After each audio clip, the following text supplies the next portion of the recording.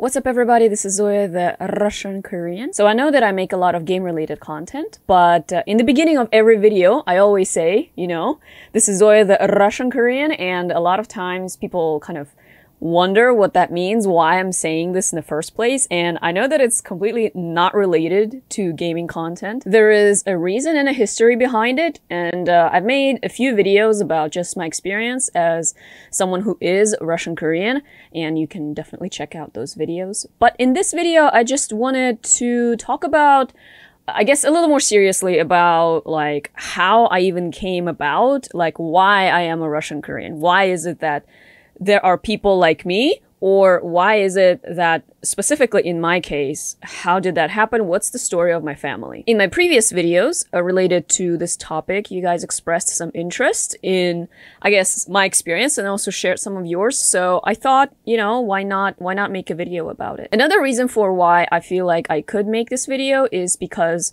it's a unique story, and I am not claiming to be, or not pretending to be, like a spokesperson for all Russian Koreans. Like that just would be very dishonest. And also, I feel like there are lots of different experiences among Russian Koreans and even Sakhalin Koreans specifically, and I will get to that in a second. But I just wanted to share my family's experience and I guess just how historically they ended up in Russia. Another reason why I was thinking about making this video for a while, and actually I have been thinking about this even before I had my YouTube channel. I was thinking about how can I share these stories and these experiences, I guess, with the world. And at that time, I didn't really have any means. Now that I have a YouTube channel, I feel like even though it's small, right, I can still share it and put it out there so that those of you guys who are watching. But now that I have the channel, I can actually, like, I guess, make a video and then just put it out there. Because a lot of what I'm going to talk about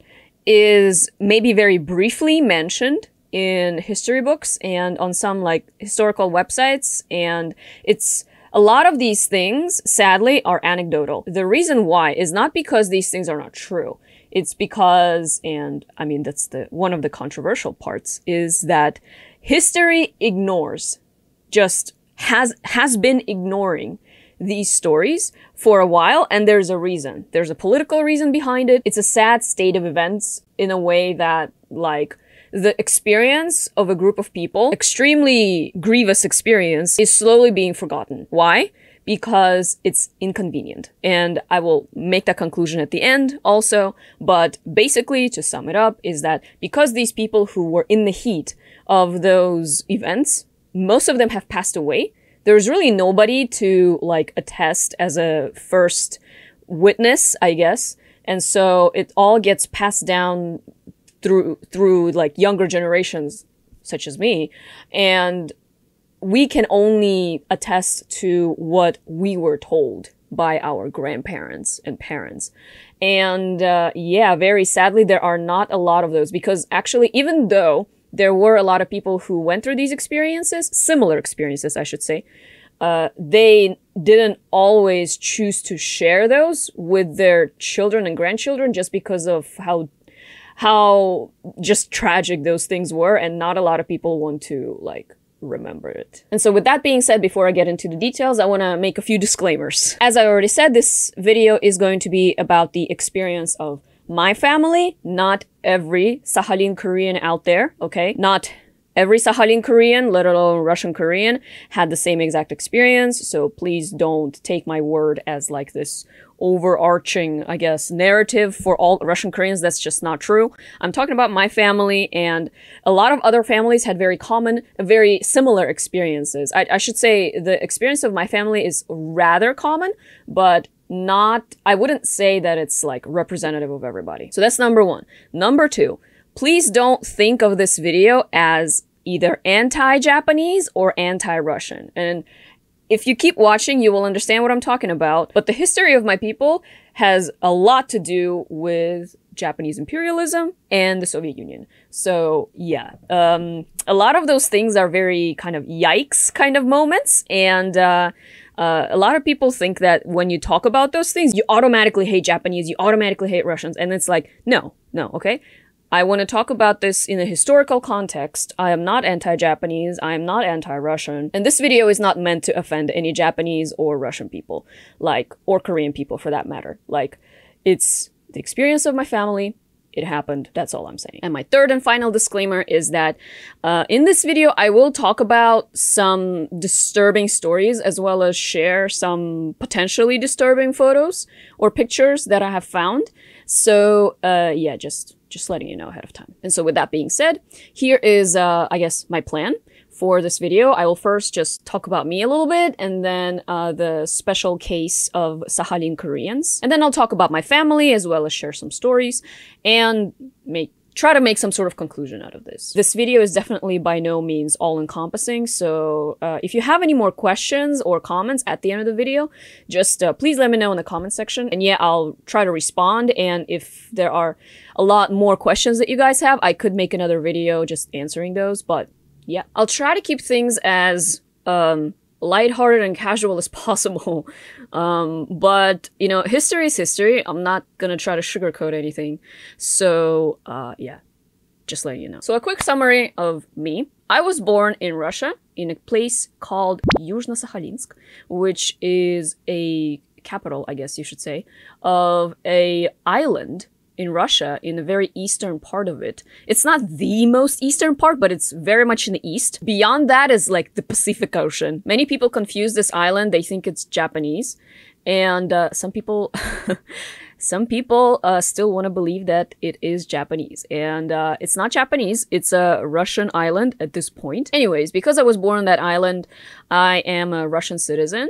And I was born in Russia, I was raised in Russia, but I wasn't really raised on the island. I lived there until I was maybe 4 or 5 years old, and then my family moved to Moscow, and that's really where I would say I grew up. But even though I was born in Russia and raised in Russia and speak Russian, I don't look like one. And the reason why is because racially, my parents are both Koreans, and so were my grandparents and great-great-parents, and so I am pretty much like, you can imagine just like a Korean person just born in Russia, basically. So despite being culturally Russian, and I mean like people get all uppity about like culturally, ethnically and all that stuff, but basically I was born and raised in a Russian culture, but I don't have any Russian blood in me. But you know, I guess in our global world, people usually are not that surprised because, like, come on, you know, there are lots of people who immigrated from one country to another, and then they had kids in that country,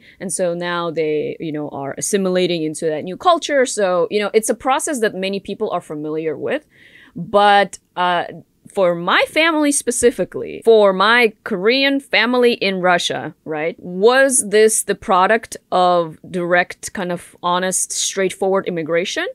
It wasn't. So let me explain. When people talk about Russian Koreans, they usually actually talk about two different kinds of Russian Koreans. So one is the Koreans who were born in Russia, like me, and we're also talking about Russian-speaking Koreans. So those Koreans were not necessarily born in the Russian territory, but what was at that time the Soviet Union. So even though there were a lot of Koreans who migrated to the Soviet territories, I guess, around Russia, or what you would consider modern-day Russia. Places like Kazakhstan, Kyrgyzstan, Uzbekistan, they weren't born in Russia, but they were all Russian speakers, so they had to learn Russian because it was all part of the Soviet Union, and the main language there was Russian. And so even when you're talking about Russian Koreans, you really, it's an umbrella term for a lot of different kinds of people.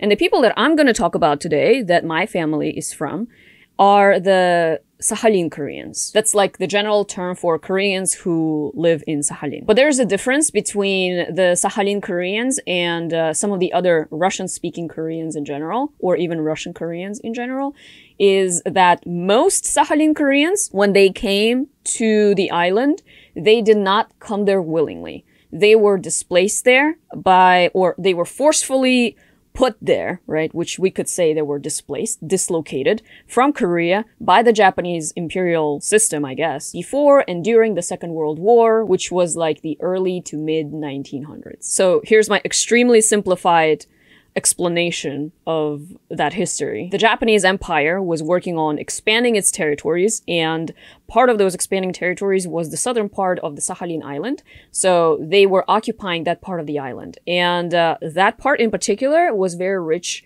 in coal and had a lot of natural resources. And so the Japanese Empire kind of exported, I should say, or like dislocated a lot of the colonies, including the Korean colony, into the Sakhalin island. I should say not including, but especially the Korean colonies into that island so that they were put to forced labor in the Japanese coal mines on the island. Another thing they also did was entice a lot of the Korean people with kind of false promises of getting rich and easy money if they immigrated to the island, that they would be able to work there and earn a lot and then come back to Korea, and so kind of get rich that way. They made a lot of false promises, and that way they really attracted people to come not just forcefully, but also willingly to try to make a fortune so that they can bring it back to their family. But the whole reason why they did it is because they needed to run the economy on the island, and so they needed people to do it, right? And so both forcefully and cunningly, they brought a lot of Korean people onto the island. Now, the Koreans themselves who came, they, as far as I'm aware, none of them was planning to stay there like forever. It was all very temporary. And that's what Japan kind of promised. This is temporary. You go, you work, we pay, and then you come back, you'll be fine. Of course, that was not the case, because even though people were thinking that they were going to come home after working for some time on the island, once the war was over, the Japanese basically just ditched their colonies there and left. They were promising to bring them back, and of course, as many people will attest to this, it never happened. The Japanese abandoned their colonies, and then the Soviet Union came in, took over the southern part of the island, and so essentially the Koreans that were there who were thinking they were going to come back home, they were stuck on the island and thereby the Soviet Union. And so many families got separated because of this. A lot of the people who came without their families to work on the island, they were stuck there, and they died on the island without their families ever being aware. And unfortunately, a lot of those people,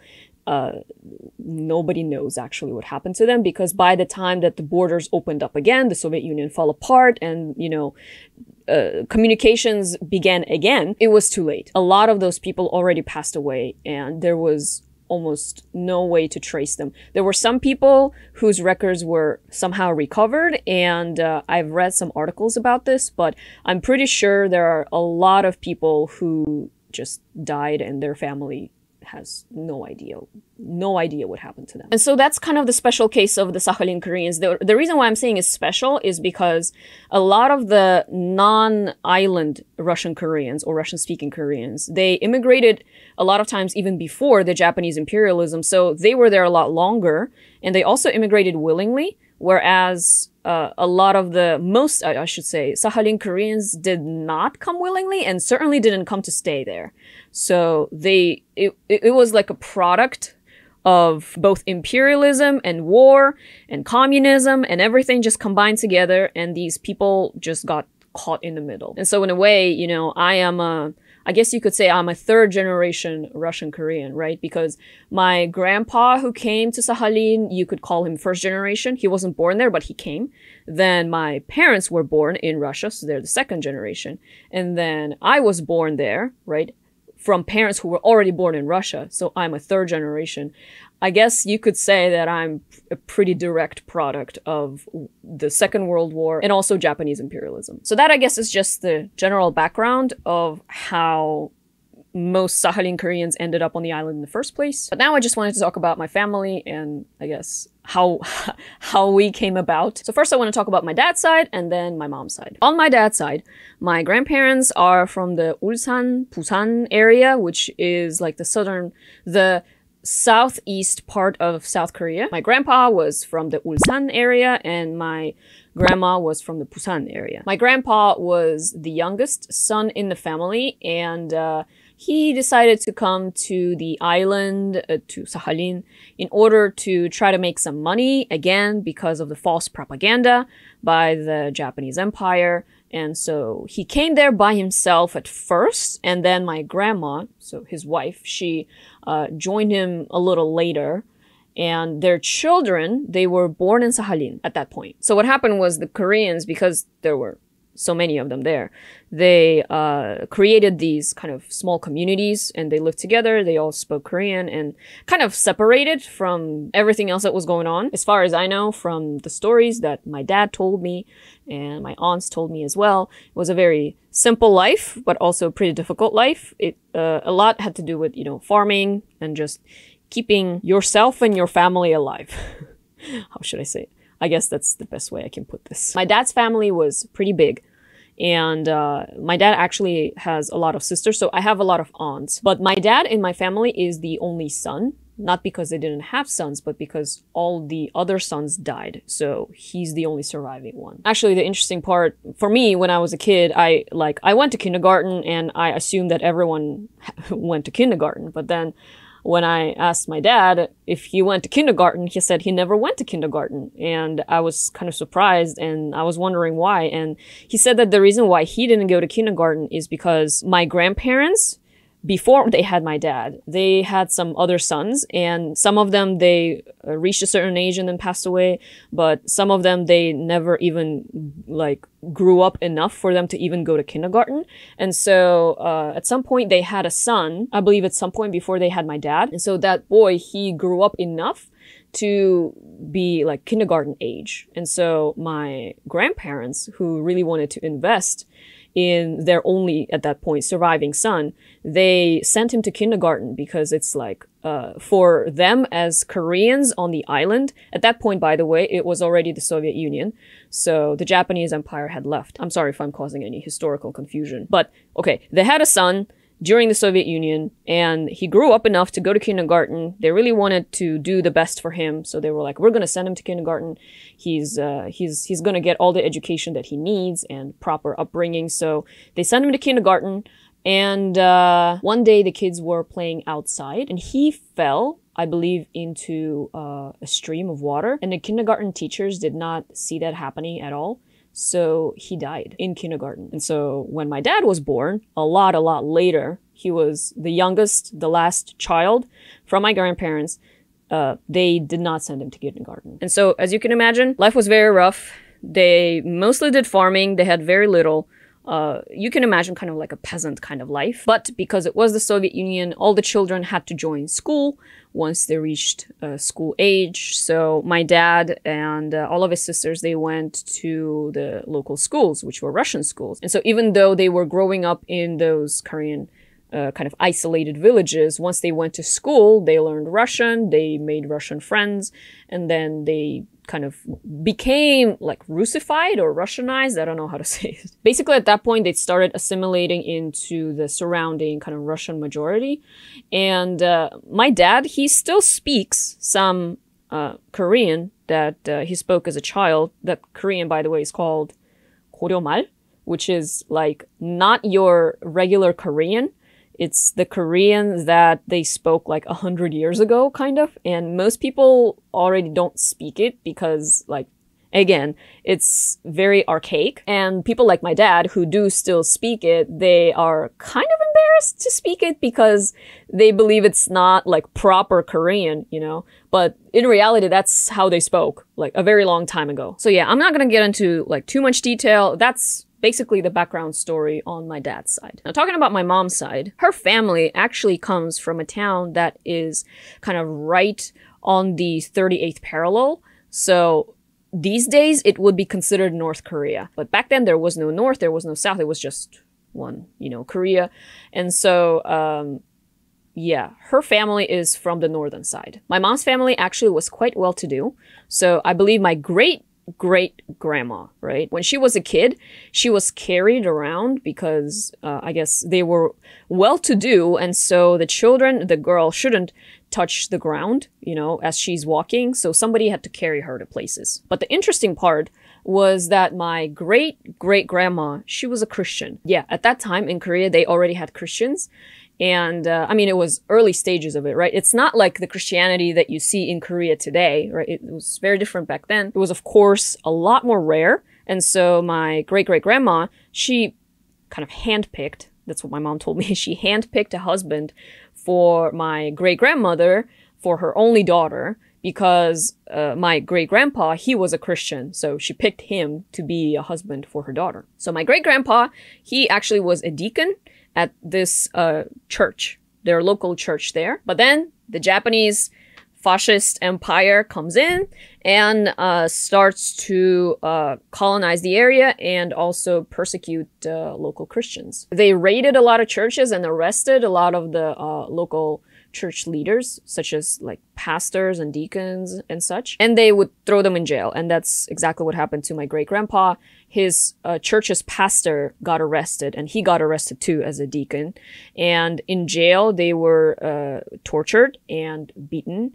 And that's the reason why the pastor of the church actually died in prison. But because the pastor died, they released my great-grandpa, because I guess at that point the church was dead. And once he got released, my great-great-grandma, right, she was fearing for her daughters and her son-in-law's life.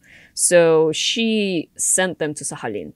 And the reason why she sent them to Sakhalin, like, she could, I guess, send them to other places, but when I was talking about this to my mom, she believes that the reason why she sent them to Sakhalin was because, like I said earlier, most people believed that the Sakhalin settlement was very temporary. So they had a higher chance of coming back to Korea after, like, things kind of slowed down and died down a little bit, which, of course, never happened. But still, she sent them to Sakhalin, hoping that they will be safer there than on mainland Korea, and they had a chance of coming back. Unfortunately, of course, they were never able to come back, and so my great-great-grandma was by herself when the division, the North and South division in Korea happened, and because her town chose to be with North Korea, she died basically homeless on the street by herself. As far as I know, I still have relatives in North Korea, but I have no idea what is going on with them or what's happening, for obvious reasons. But anyway, because my great-grandparents moved to Sakhalin, that's where my grandmother was born, and that's where my mom was born. When my great-grandparents moved to Sakhalin, they had my grandmother already, so my grandmother was the only child from my great-grandparents who was actually born in Korea and then came to Sakhalin. So technically, if I look at it from my mom's side, then I am like a fourth generation Russian Korean. But if I look from my dad's side, then it will be the third. Let me talk about my grandmother for a little bit. So for that time, she was pretty highly educated. She spoke fluent Japanese. Of course, she spoke Korean too, and then Russian as well. She had a lot of jobs. She was living in Sakhalin. She started out as a teacher at like a local Korean school. Then she became a leader of a local komsomol, which was like the Soviet organization for the youth. Then she got promoted to a radio station in yuzhno-sakhalinsk. But then she got married, had to leave the radio station, and she started working as a kindergarten teacher.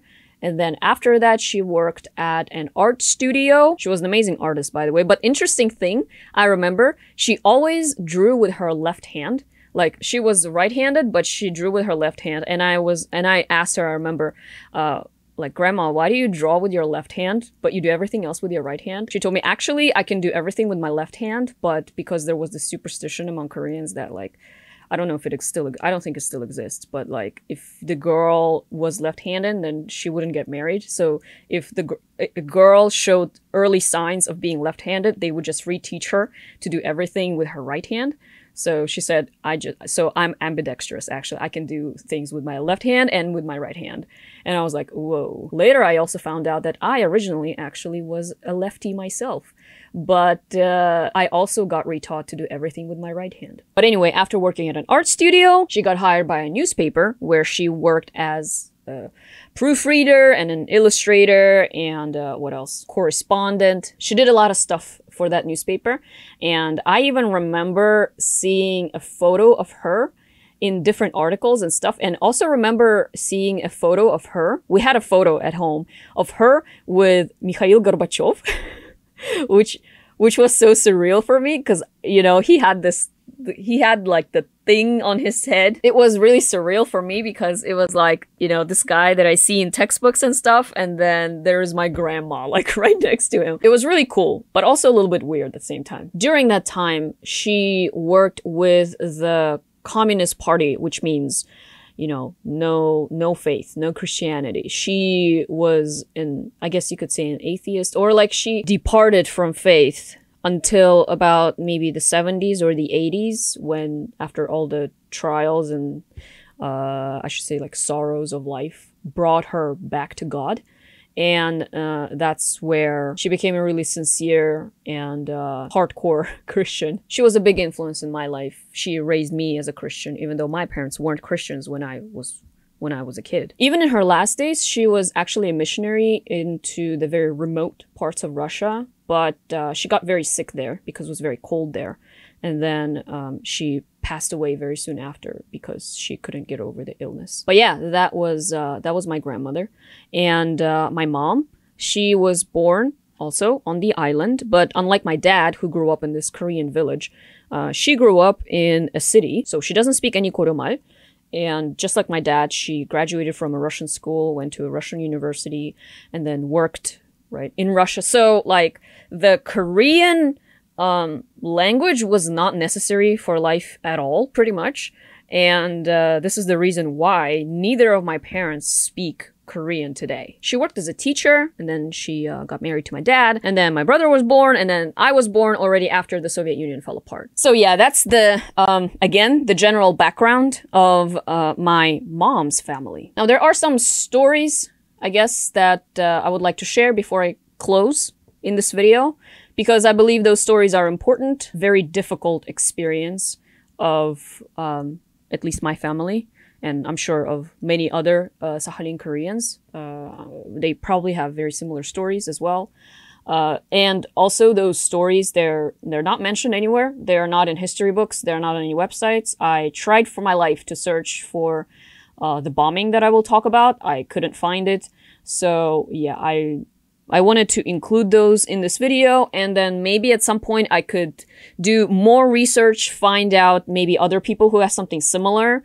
If you know any stories, or if you also are Sakhalin Korean and you know what happened to your family, please do share in the comments as well. I would love to know. But yeah, one thing I heard about my grandpa from my dad was that he had this like little radio thing. So the radio that somehow caught waves of Korean radio, even though he was in Sakhalin.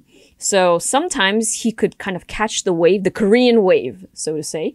And he would sometimes listen to what was happening in Korea. And so because there was no communication with their homeland, they really didn't know what was happening. And so that Korean radio was like this, you know, this treasure. Is the only way to find out what was going on. He would cry a lot listening to it. Another thing that he also had was like kind of like this like little handkerchief where he actually had some Korean soil that he brought with him from Korea when he first came, and he kept it right in this handkerchief.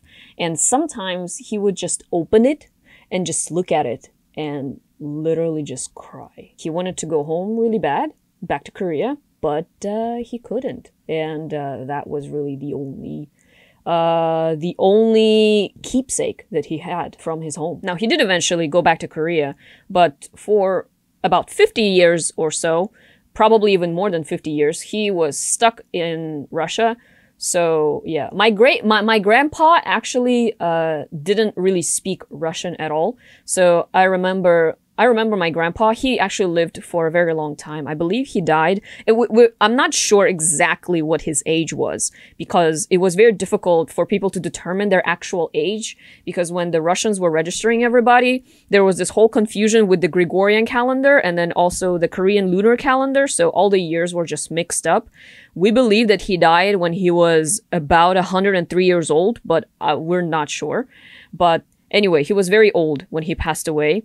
But when he would come over to Moscow, when I was a kid, I remember, like, I couldn't really talk to him because I didn't speak Korean and he didn't speak Russian. One thing I remember him always doing, though, was when he came to Moscow, especially, our apartment was right kind of in front of the Moscow River, along the bank of the Moscow River, I should say. And we had a balcony. We lived on like the 3rd floor, and the balcony was looking out right onto the river. So you could come out and just like see the river, right?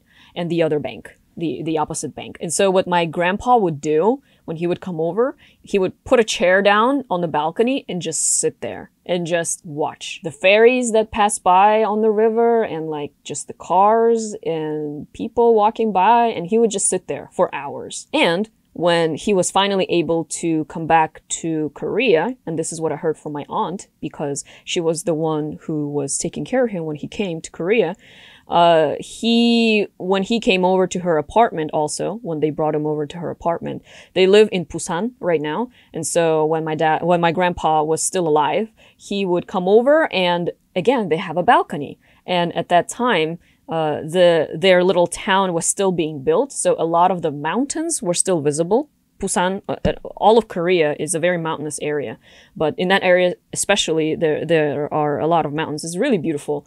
But yeah, he would come out on the balcony and just sit there and just watch.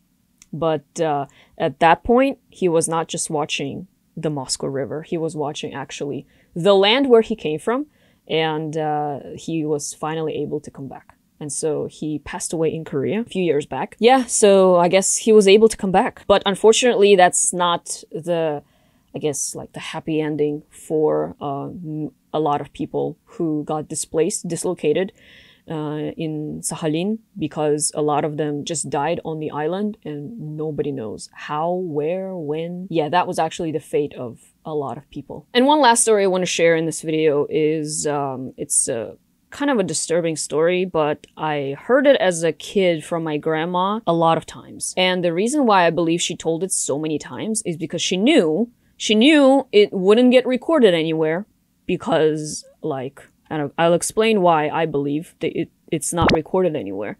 But also she believed it was important enough for, like, future generations to know, for me to know, at least, and for hopefully some people to remember what happened so that it doesn't get completely erased. It's also the kind of story, it's not like your grandpa, grandma telling you this cute story from their childhood.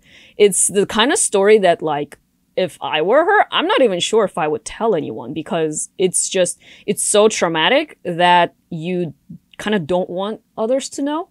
But at the same time, if she kept telling me this story so many times that I still remember it, even though I was a little kid when she told it to me, it was very vivid when she told it to me. Like, I believe it was real. It happened. And the reason why she told me this repeatedly was so that I know it for sure. I remember it. And even though it's painful, it was probably very painful for her to remember, she still shared it with me so that at least it stays in the memory of somebody. So what happened? When the Japanese lost the war, of course, they didn't exactly inform their colonies that they lost, right? Because that's very humiliating. But what they did was like, okay, we're pulling out of here. We're getting out of the southern part of the island, and we're gonna get you guys out too. So that's what they promised to Koreans. And they gave them like a few locations where they should come and where they would get picked up and then kind of shipped back or taken back to Korea. There is one location on top of a hill that there's actually a memorial there where they said the Koreans should come and there's going to be a ship that's going to come and pick them up. And lots of Koreans who kind of got the memo, they were like, yay, we're going back. They went on that hill so that they could see the ship coming from afar. And they waited for many, many days. And as you probably knew, as soon as I said they promised, nothing came. Okay, the boat never came. And a lot of Koreans died there waiting to go back home. So there are lots of stories like this, okay? They're historical, they're real, and there is a memorial for that. But the story that my grandmother told me, a similar story, but a little bit different. It was at a different location. So the Japanese, and I'm gonna say the Japanese, okay? And when I say the Japanese, I don't mean like Japanese today, because of course not. That's not the Japanese that live today. It was the Japanese imperialists back then that lost the war, and then they just wanted to get out as quickly as possible, and they really didn't care about the colonies that were there. And so while they took out their own people from the island, they left the Koreans there, but they made some excuses saying, you know what, we're gonna bring you back. And so another location that they gave was this train station. Like, there's going to be a train that's going to come pick you up, take you to the coast, and then from there you'll board a ship, and then we'll take you back home. So a lot of Korean families that got that memo, they came to the train station, and they waited there for several days. And so my grandma's family, so her mom, so my great-grandma and her one little sister and one little brother, I believe, they were together at that train station. And then they were waiting, and the train was not coming. And so they were just kind of sitting at the station waiting. But something happened that nobody expected, because the Japanese abandoned that part of the island. The Russians, when they came in, the Soviet Union, when it came in, the first thing they did, and you can kind of find out this stuff on Wikipedia a little bit, and maybe some of the articles, and I'm sure if I dig a little deeper, I might find some books and articles about this, but they did some kind of like preliminary bombing before they really moved in. So they bombed the area, and I think the excuse was that they thought that it wasn't inhabited, as in like they believed that all the Japanese left. And because there was no information of the colonized Koreans still being in the area, they just bombed the area, and like they didn't know that there were people there, actually. At least that's one of the excuses, I think. But anyway, as you may have guessed, the bombing happened right at that place where the train station was. And my grandma at the time, she was, I'm not quite sure exactly what the age was, but I believe she was about 9 or 11 years old. It's somewhere there. I would say from 9 to 13 years old, somewhere there. And so she was very young, as her family was kind of waiting at the train station, just losing hope that this train would ever come. They see these airplanes above them, and then they're like, is this for us? No? And then what they see is something is dropping from the airplanes. And like, that's from my grandma's perspective, right? She's a little kid, little girl, watching, right? And there are all these people around her with their baggage and stuff, with their kids, with their family, just like sitting there waiting. And then all of a sudden, there's these things falling from the airplanes above them. And those were not just things, those were bombs. So like the reality didn't like click. They didn't realize that it was an air raid. And then by the time that they realized, the bombs were already falling. And so people were panicking because there are explosions around them everywhere. My grandma, she said all she remembered was like there are things just exploding around her. It was very loud. There's dirt everywhere. There is smoke and dust. She can't see anything. She said she just grabbed her younger sister, and her mom, actually, when that happened, she must have like stepped away somewhere. So she said when that was happening, mom was not nearby. So here's this 9 to 13-year-old kid, right, with her younger sister and a toddler brother. And the toddler brother is on her back, and she just grabs her younger sister's hand, and she says she just starts running.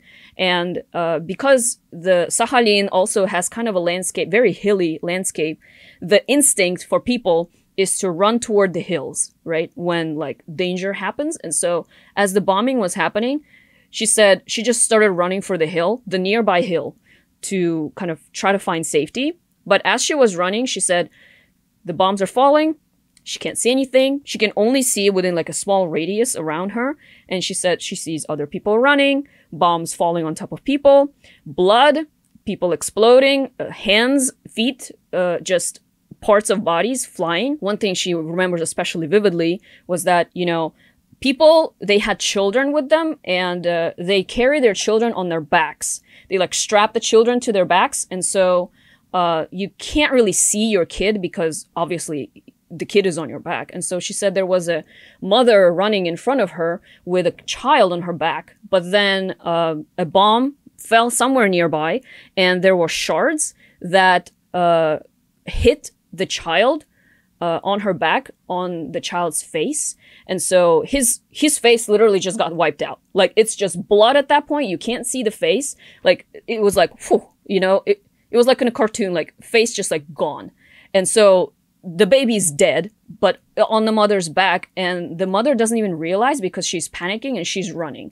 She's running to safety, and she doesn't even know that her baby just died. So my grandma was running right behind that lady, and she saw it. And like, she wasn't even thinking, she said. She was just running, running, running. And then she wasn't even thinking about trying to find her mom, because at that point, like, how can she find her? She was just running. And then finally, I believe God just protected her and her siblings with her. They made it to the hill kind of safely. The raid at that point, I believe, stopped. Lots of people died. And when she said she made it to the hill, she couldn't find her mom. So they believed that, you know, they believed the worst. But thankfully, they actually were able to find each other a little bit later, because the mom was also running and was looking for them everywhere. And then when she found them, like, you can imagine what kind of experience that was, not just for my great grandma, right, who lost her children there, or who thought she lost her children there and then finally found them.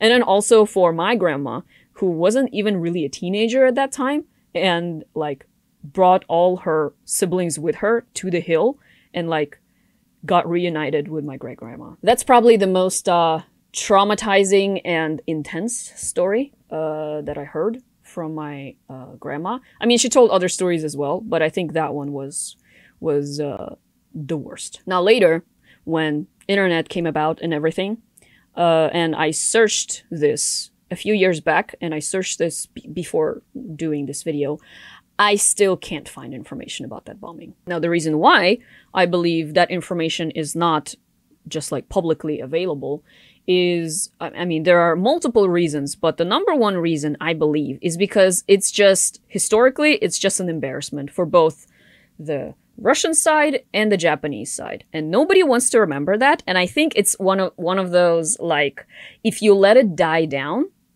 people won't know it even happened. You just don't mention it. You don't teach it. You pretend like it never happened. And then the people, like my grandma, like her siblings, right? She passed away, and then most of them don't tell their children about it because it's just too traumatic of an experience. And then because of that, like, it's like it never happened. I think in many ways it's a nuisance. It's hard to deal with if you're on the Russian side, like, well, why did you bomb when there were clearly people there? But like, well, we didn't know that there were still people there. And then on the Japanese side, why did you leave these people? Why did you lie to them that you're gonna bring them back, tell them to come there, and then you never pick them up? Well, this is the upsetting part for me, because like, it was real. It happened. I would rather believe my grandma, who told me this story so many times, so that I remember it, so that I know it. And like, I would rather believe her than all the empty pages of Wikipedia or other places on the internet. They're gonna probably deny what I'm saying, but I believe it happened. Now, do I think that history books are ever going to include this? No. And I mean, already there's kind of a trend in Japanese educational system. And I talked about this with some of my Japanese friends when for about 3 years I was studying Japanese language. So I made some Japanese friends, and I was talking to them about this stuff. And one of them actually was a Korean Japanese. So it was when some of the Koreans, they moved to Japan during the imperialist time. And because they're like this really persecuted minority, they blended into the Japanese society. They got themselves Japanese names, and they pretended to be Japanese and kind of just, you don't talk about the fact that you're Korean. So it's kind of like that. And said, yeah, there are lots of things like that where, especially when it comes to very questionable things and very violent and inhumane things that the Japanese imperialist regime did to its colonies, the current generation just never learns about these things. But the fact of the matter is that people like me, right? I wouldn't even be here if it wasn't for all that happened. Like, you can't just deny it or pretend like it never happened or just ignore the fact or hope that people forget. Start making it sound like it wasn't as bad as you think. But yeah, I'm not gonna ramble on about this. To conclude, I just want to say, like, I didn't cover everything, right? This was a very general video, and it was mostly concerning my family and my family's experience and how, I guess, my family ended up in Russia in the first place. But my firm belief is that if no one records it, like even just a little bit, all right, even just share like in a video like this, right? I don't even know how many views this video is going to get, if people are going to share it, if people are going to talk about, I don't know, right? But if no one does it, if no one makes any record of it, then it will literally just disappear. The people who know will act like nothing happened, and then people who don't know will never find out that it happened. And that's the sad thing about history. If no one records it, or if someone rewrites it, then it just sounds like things that actually happened never happened. And I personally don't want that to happen. So yeah, that's pretty much it for this video. One thing I want to add though is that I'm not trying to make it sound like the Sakhalin Koreans had it the toughest, okay, in the Japanese empire. Like, definitely, probably not. But there were experiences for sure among the Sakhalin Koreans that attest to just how brutal and extreme that regime was. And if you want to find out more about what was happening with the Japanese empire and the colonies, you can search. You can find, okay? There is information about other things, but there is not a lot of information out about the experience of the Sakhalin Koreans, so that's why I wanted to share it, because it relates to me personally, and I think also needs to be known. So if you've come this far in the video, thank you so much for watching. Please share your thoughts in the comments section below. And yeah, I think I'll just end this here. So thanks so much for watching, and I hope to see you next time.